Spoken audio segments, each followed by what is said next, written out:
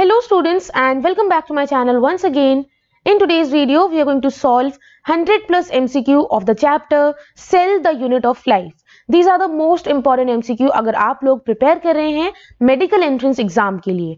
So basically वो बच्चे जो पहली बार इस वीडियो को देख रहे हैं उन सभी से मेरी रिक्वेस्ट है कि प्लीज आप लोग चैनल को सब्सक्राइब जरूर करें बिकॉज इस चैनल पे मैं आपके लिए लेकर के आती हूँ इसी तरीके से important MCQ series plus chapter का पूरा एक्सप्लेनेशन वो भी एनसीईआरटी बेस्ड ताकि आपको पता चले कि एग्जाम में क्वेश्चन किस टाइप के आते हैं और आपको किस तरीके से उन्हें अटेम्प्ट करना है. सो बेसिकली काफी ज्यादा क्वेश्चंस हैं, 100 प्लस क्वेश्चंस हैं, तो एक वीडियो में इन्हें कवर करना पॉसिबल नहीं होगा. वीडियो काफी लंबी बन जाएगी और आप भी वीडियो को देखते देखते बोर हो जाएंगे. सो मैंने क्या किया है, इस सभी के सभी क्वेश्चंस को मैंने डिवाइड किया है 4 पार्ट्स में. सो ये हमारा पार्ट 1 है. इसके अंदर हम 30 क्वेश्चंस कवर करने वाले हैं. उसके बाद जो नेक्स्ट 30 क्वेश्चंस होंगे वो हम पार्ट 2 में और इसी तरीके से 4 पार्ट्स हम कंप्लीट करेंगे. आप लोग प्लीज डिस्क्रिप्शन बॉक्स जरूर चेक करिए बिकॉज इससे पहले के जितने भी चैप्टर्स हैं 7 जो हमारे चैप्टर्स हैं सभी के MCQ में ऑलरेडी कवर कर चुकी हूँ. सभी MCQ सीरीज अपलोडेड हैं. तो आपने अगर वो सभी MCQ अब तक अटेम्प्ट नहीं किए हैं, आपने उनको नहीं प्रिपेयर किया है तो प्रिपेयर जरूर करिए. उनकी लिंक मैंने डिस्क्रिप्शन बॉक्स में दे दी है. ये आपको आपके मेडिकल एंट्रेंस एग्जाम की प्रिपरेशन में काफी ज्यादा हेल्प करने वाले हैं. तो चलिए शुरू करते हैं बिना किसी देरी के हमारे पहले टॉपिक के साथ. तो देखो चैप्टर का नाम ही है सेल. तो सेल से रिलेटेड क्वेश्चंस तो सबसे पहले हम करने वाले हैं जो कि बेसिक क्वेश्चंस होंगे. उसके बाद हम थोड़े एडवांस क्वेश्चन पे जाएंगे लेकिन पहले हम बेसिक क्वेश्चंस की बात करते हैं. Topic 1 is cell. So first question is identify the correct order of organization of genetic material from largest to smallest. यानी कि बड़े से छोटे जेनेटिक मटेरियल की ऑर्गेनाइजेशन को आपको क्या करना है, करेक्ट ऑर्डर में लगाना है. सो याद रखिएगा फ्रॉम लार्जेस्ट टू स्मॉलेस्ट. आप लोगों को आपका सही आंसर नीचे कमेंट सेक्शन में कमेंट करना है एंड अगर आप लोगों को थोड़ा टाइम चाहिए तो आप वीडियो को पॉज करके सही आंसर को एनालाइज कर सकते हैं, देन वीडियो वापस से प्ले करें. लेकिन कमेंट सेक्शन में कमेंट जरूर करेंगे सही आंसर या जो भी आंसर आपको लगता है बिकॉज ये आपका टेस्ट है. आप सिर्फ मेरे आंसर का वेट नहीं कर सकते हैं, आपको एज अ टेस्ट ही इसको अटेम्प्ट करना है ताकि आपको पता चले कि आपको कितनी नॉलेज है और आप कितने प्रिपेयर्ड हैं अपने आने वाले एग्जाम के लिए. It was a question from 2015. यहां पर जितने भी क्वेश्चन होने वाले हैं सभी लास्ट 31 ईयर्स नीट के अंदर इस चैप्टर से जितने भी क्वेश्चंस आए हैं वो सारे हम यहाँ पर सॉल्व करेंगे. सो डोंट वरी, एक एक करके हम सभी लेवल की क्वेश्चंस को टच करने वाले हैं. So the correct option here is option number B which says genome and then chromosome then gene, उसके बाद न्यूक्लियोटाइड. यानी कि सबसे स्मॉलेस्ट है न्यूक्लियोटाइड देन जीन काफी सारे जीन मिलके बनाते हैं क्रोमोसोम और क्रोमोसोम मिलके बनाएंगे genome. Next is a protoplast is a cell. Protoplast एक ऐसा सेल है. Option number A without nucleus, B undergoing division, C without cell wall या फिर डी विदाउट प्लाज्मा मेम्ब्रेन. ये सभी बेसिक क्वेश्चन है जो आपने 9th 10th में भी पढ़े थे अबाउट सेल, तो उन्हीं से रिलेटेड क्वेश्चंस हैं. And the correct option here is option number C without cell wall. जो आपका प्रोटोप्लास्ट है वो एक ऐसा सेल है जिसके अंदर सेल वॉल जो है it is absent. Cell wall जो है वो एब्सेंट होती है. आगे चलते हैं. A major break through in the studies of sales came with the development of electron microscope. देखो काफी ज्यादा चेंजेस यानी कि सेल की हम जो भी स्टडी कर रहे थे उसके अंदर चेंजेस, उसके अंदर डेवलपमेंट, वो सब कैसे आए जब हमने इलेक्ट्रॉन माइक्रोस्कोप को और ज्यादा डेवलप किया. Right. So this is because electron microscope में ऐसा क्या था जिसकी वजह से हमारे लिए सेल की स्टडी और ज्यादा डीप लेवल पे हम कर पाए और उसके अंदर काफी सारे चेंजेस आ पाए. And the correct option here is, आप वीडियो को पॉज करके ऑप्शंस अच्छे से पढ़ें और अपना सही आंसर कमेंट करें. ठीक है, मैं सभी ऑप्शंस को पढ़ के आपका टाइम वेस्ट नहीं करना चाहूंगी. जो ऑप्शंस छोटे होते हैं उनको मैं रीड आउट कर देती हूँ, अदरवाइज बाकियों को आप स्क्रीन पे देख सकते हैं और मैं ऐसा इसलिए कर रही हूँ ताकि वीडियो ज्यादा लंबी ना हो. So the correct option here is, I hope आप सभी ने अपना आंसर बता दिया है, option number D which says the resolution power of the electron microscope is much higher than that of the light microscope. देखो लाइट माइक्रोस्कोप जितना ज्यादा मैग्नीफाई कर पाता था चीजों को, ठीक है, जितना ज्यादा हमें चीजों को सेपरेटली दिखा पाता था, उससे काफी ज्यादा काफी ज्यादा गुना इलेक्ट्रॉन माइक्रोस्कोप हमें दिखा पा रहा था, और उसी को बोलते हैं रेजोल्यूशन पावर। रेजोल्यूशन पावर क्या होती है? रेजोल्यूशन पावर का मतलब होता है कि limit of resolution. Limit of resolution मतलब कितना हम उसको मैग्नीफाई करके देख सकते हैं, हमारी आई की एबिलिटी कितनी ज्यादा हो जाती है, ताकि हम दो ऑब्जेक्ट, समझ लीजिए ये दो ऑब्जेक्ट हैं जो बिल्कुल पास पास हैं, ठीक है, जो लाइट माइक्रोस्कोप से कुछ इस तरह दिख रहे थे, लेकिन जो हमारा इलेक्ट्रॉन माइक्रोस्कोप है, जब हमने उससे देखा तो उसने उसको और ज्यादा फाइनली सेपरेट कर दिया, क्योंकि उसने हमें और ज्यादा मैग्नीफाई करके चीजों को दिखाया, तो हम इन चीजों को अलग अलग सेपरेटली देख पाए। तो ये थी इसकी resolving power. Next question is, a student wishes to study the cell structure under a light microscope having a 10x eyepiece and 45x objective। एक स्टूडेंट जो है वो सेल स्ट्रक्चर को एक तरीके से पढ़ना चाहता है अंडर अ लाइट माइक्रोस्कोप, एक लाइट माइक्रोस्कोप के अंडर। सो उसका जो आईपीस है जिससे वो देखेगा वो 10x का है, यानी कि 10 गुना ज्यादा मैग्नीफाई करके चीजें दिखेंगी, और ऑब्जेक्ट है 45x, right. Now he should illuminate the object by which one of the following colors of light so as to get the best possible resolution। किस कलर की लाइट से उसको देखना होगा जिससे कि बेस्ट पॉसिबल रेजोल्यूशन वहां पर उसे दिख सके, ऑब्जेक्ट काफी अच्छे से उसे दिख सके। Option number A blue, be green, C yellow, या फिर D red. And the correct option here is option number A which says blue. So basically क्या होता है कि अगर हम बात करें तो ब्लू कलर, यहां पर आपने देखा होगा कि जब आप आईपीस देखते हैं तो उसके अंदर आपको इस तरीके से कलर की बैंड्स देखने को मिलती हैं, तो चारों पे अलग अलग बैंड्स होते हैं, और आपको 10x वाला चाहिए तो there is a blue one. Next is, names of Schleiden and swan are associated with. जो स्लेडन और स्वान थे इनका नेम किससे जुड़ा हुआ है? And the correct option here is, हम सभी जानते हैं एनसीईआरटी में डायरेक्ट लाइन लिखी हुई है, option number B cell theory के रिलेटेड, ओके, क्योंकि cell theory it was proposed by Schleiden and swan, according to विच उन्होंने क्या कहा था, क्या सेल थ्योरी थी? सेल थ्योरी आप सभी को याद होनी चाहिए, that all organisms are composed of sales. Clear? चलिए आगे चलते हैं।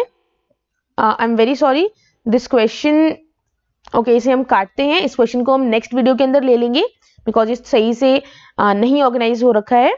नेक्स्ट क्वेश्चन की तरफ चलते हैं। एंगस्ट्रॉम, एंगस्ट्रॉम जो है इट इज इक्वल टू, किसके इक्वल है?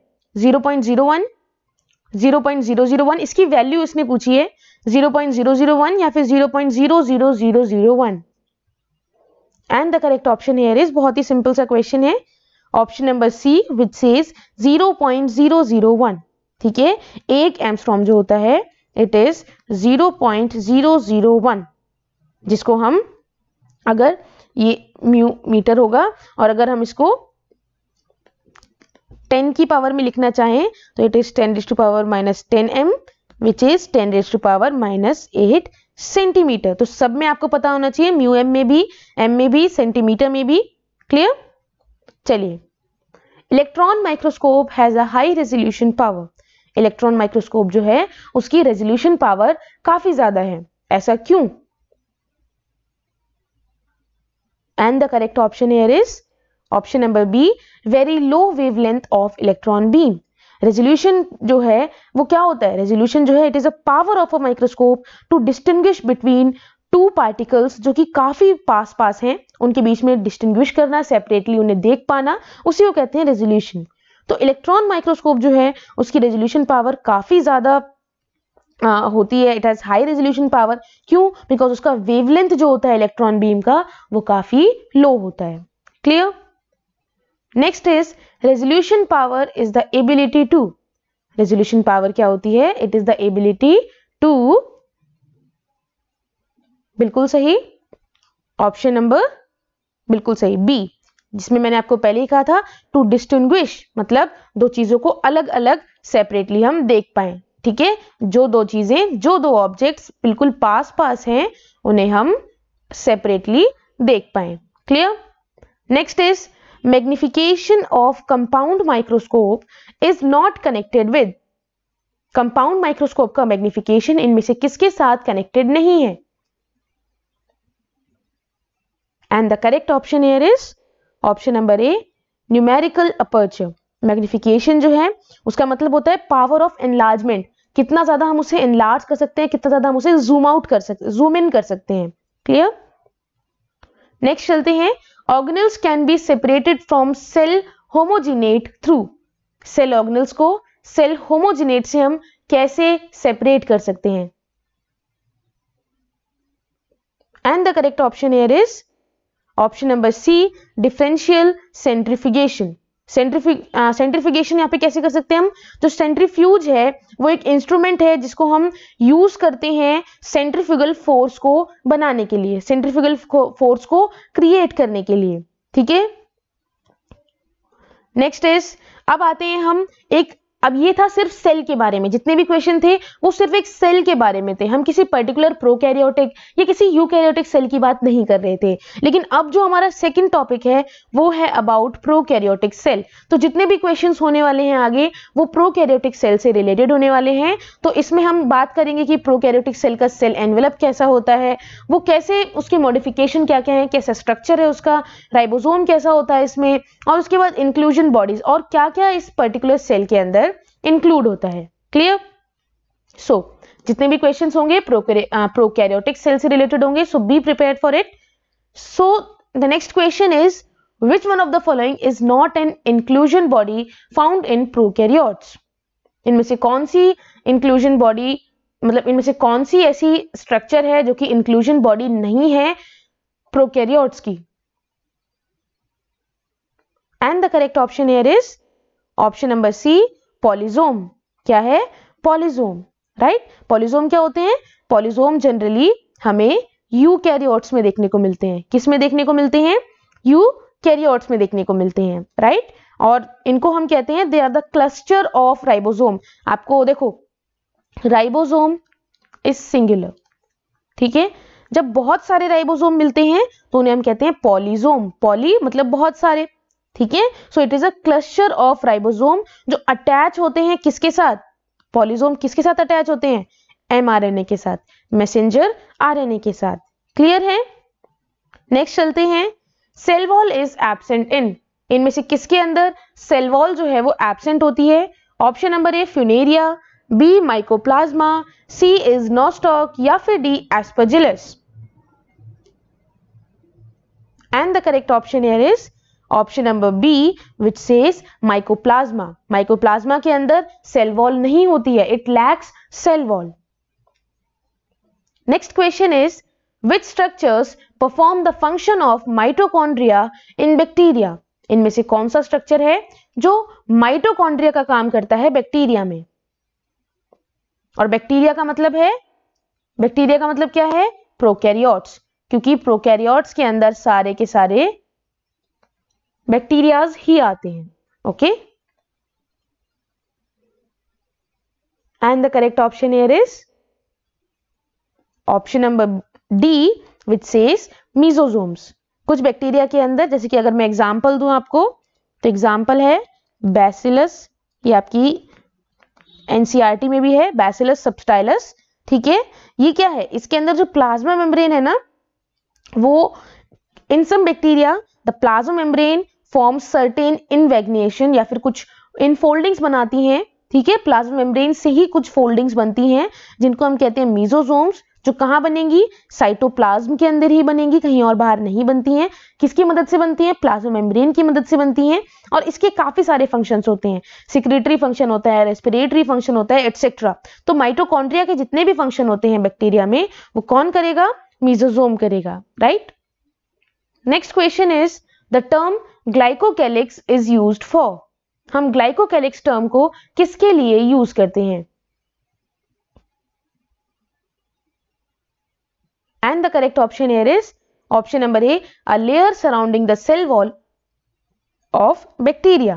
ठीक है, ग्लाइकोकैलिक्स क्या है? It is the outer most coating of bacterial cell. आप बैक्टीरियल सेल की आउटर मोस्ट कोटिंग कह सकते हो, या फिर सेल वॉल की आउटर कोटिंग कह सकते हो, जो कि काफी ज्यादा रिच होती है इन poly saccharides, right. Next is why is a capsule advantageous to a bacterium. एक कैप्सूल एडवांटेजियस क्यों होती है बैक्टीरियम के लिए? नीट 2013 का एक क्वेश्चन है and the correct option here is option number D, it allows bacteria to hide from host immune system. Clear? Capsule जो होती है एक लेयर होती है जो कि सेल वॉल, जो बैक्टीरिया की सेल वॉल है उसके बाहर की तरफ प्रेजेंट होती है, और ये कैप्सूल है जो है it can protect the cell from इनगल्फमेंट bye eukaryotic cell. ठीक है, बैक्टीरिया के लिए क्यों इतनी ज्यादा हेल्पफुल है कि कहीं कोई यूकैरियोटिक सेल इस प्रोकैरियोटिक सेल को ना इनगल्फ कर ले, ना खा ले, इसलिए कैप्सूल इसको कवर करके रखती है, बचा के रखती है, right. Next is which one of the following does not differ in E coli and Chlamydomonas. इनमें से कौन सी चीज है जो ई कोलाई एक बैक्टीरिया है और क्लेमाइडोमोनास इन दोनों में डिफरेंट नहीं है, मतलब इन दोनों में डिफरेंस क्रिएट नहीं करती है। And the correct option here is option number D, cell membrane, because cell membrane जो होती है ई कोलाई जो कि एक बैक्टीरिया है और क्लेमाइडोमोनास जो कि एक ग्रीन एल्गी है, यूनिसेलुलर ग्रीन एल्गी है, वो इन दोनों में डिफरेंट नहीं होती क्योंकि दोनों के अंदर ही सेल मेम्ब्रेन जो है वो बनी होती है लिपिड्स और प्रोटीन की। Clear? Next question is nuclear membrane is absent in. Nuclear membrane किसमें एब्सेंट होती है? 2012 का आपका ये क्वेश्चन है। Option number A Penicillium, B Agaricus, C Volvox या फिर D nostoc.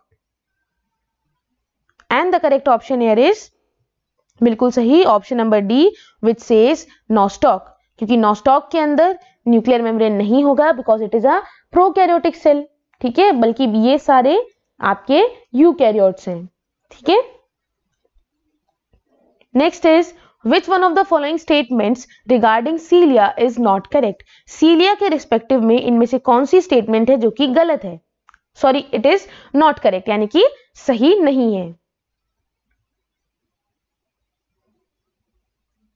And the correct option here is, ये 2006 का आपका क्वेश्चन है जो कि नीट में पूछा गया था। And the correct option here is option number A, सीलिया are here like cellular appendages. ठीक है, जबकि यूकैरियोटिक सीलिया जो होती हैं they are made up of tubulin. ठीक है, they are made up of tubulin, और अगर हम बात करें सो they have around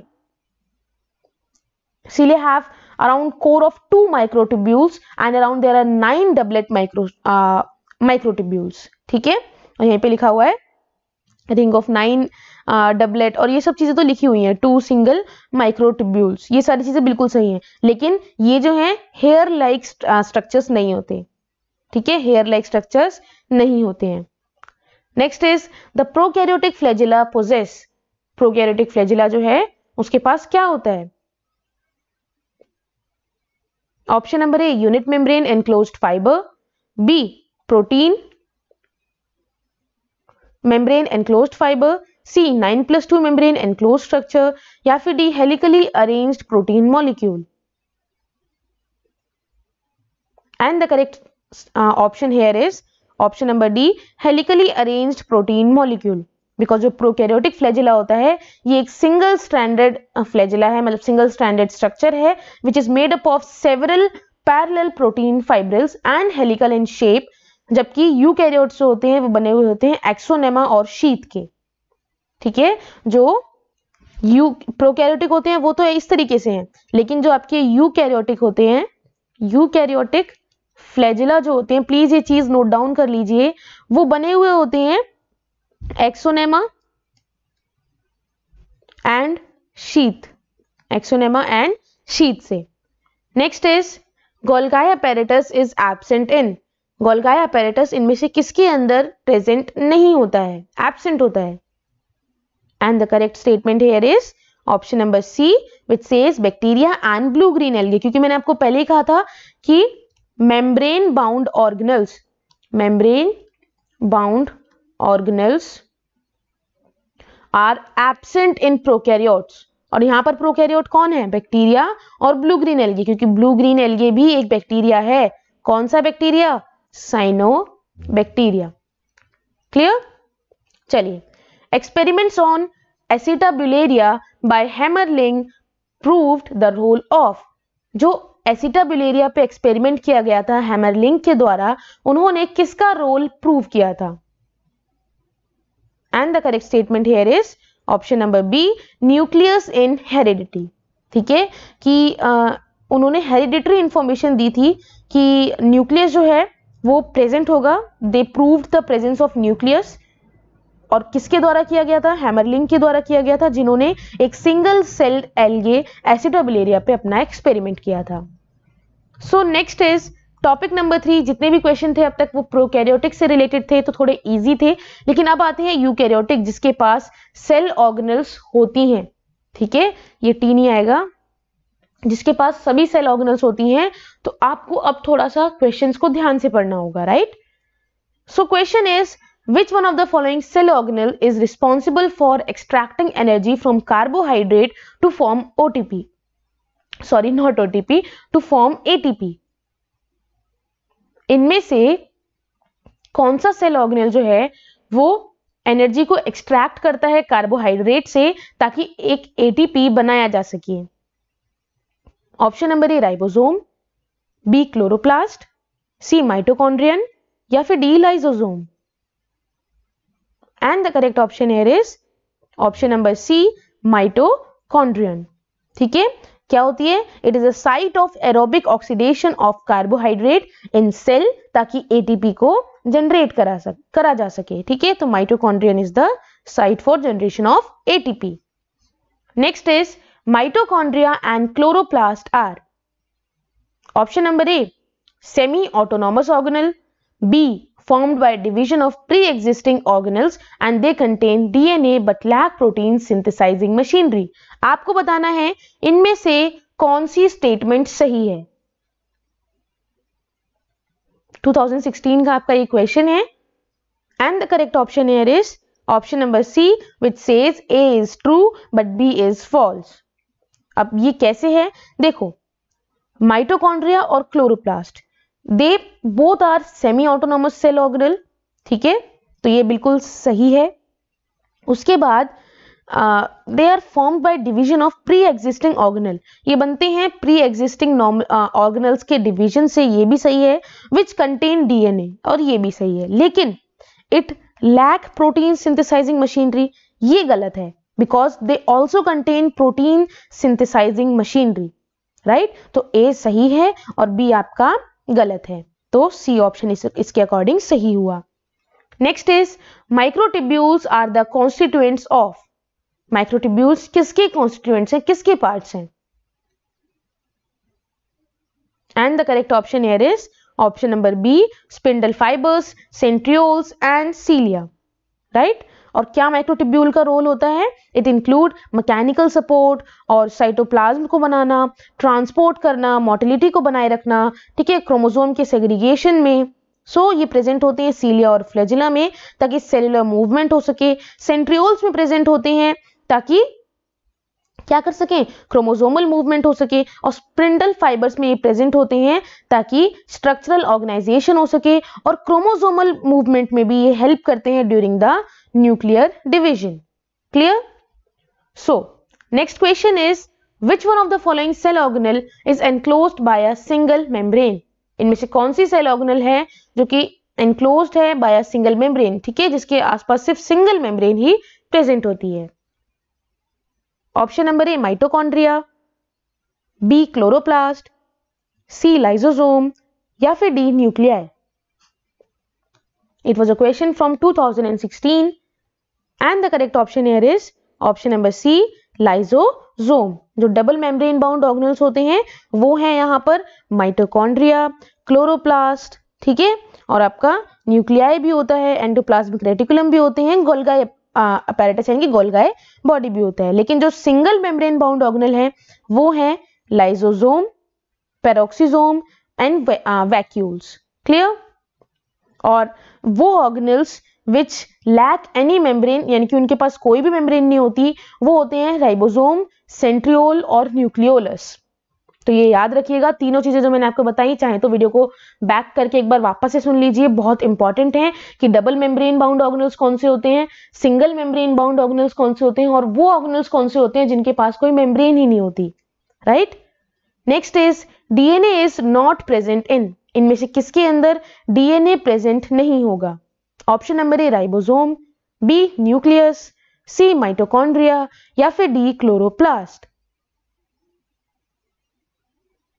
And the correct option here is option number A, ribosome, because ribosomes are composed of ribonucleic acid and proteins are not surrounded by any membrane, right? क्योंकि ribosome जो है ये बना हुआ होता है राइबोन्यूक्लिक एसिड एंड प्रोटीन का, और ये किसी भी तरीके से किसी मेम्ब्रेन से सराउंडेड नहीं होता है, इसीलिए these are the site for protein synthesis, यहाँ पर प्रोटीन बनता है।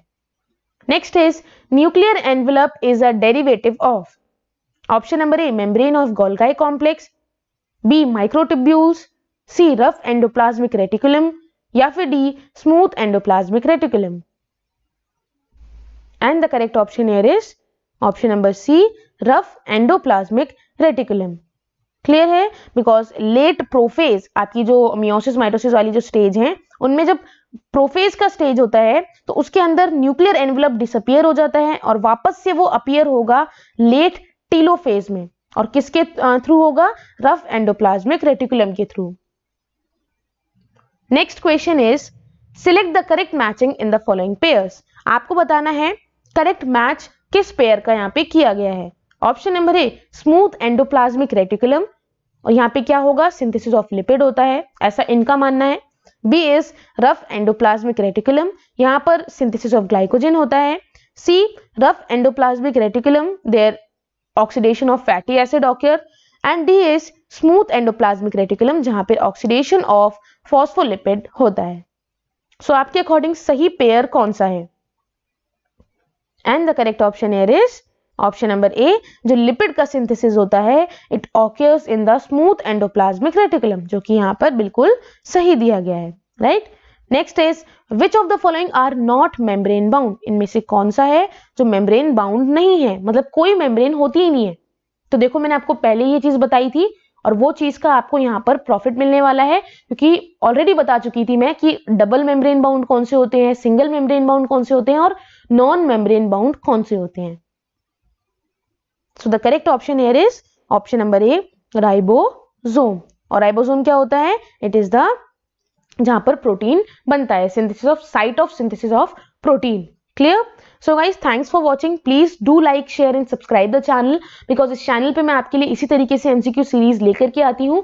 अब आप लोग डिस्क्रिप्शन बॉक्स चेक कर सकते हैं, अगर आप लोग सेम डे वीडियो को देख रहे हैं, जिस दिन ये वीडियो अपलोड हुई है तो उसके नेक्स्ट डे आपको वीडियो मिल जाएगी पार्ट सेकंड की। अदरवाइज आप डिस्क्रिप्शन बॉक्स चेक कर सकते हैं, वहां पर मैं आपको प्रोवाइड कर दूंगी, जब भी पार्ट सेकंड आ जाएगा आपको वहां पर उसकी लिंक मिल जाएगी। With that said, thank you so much, have a good day, bye bye.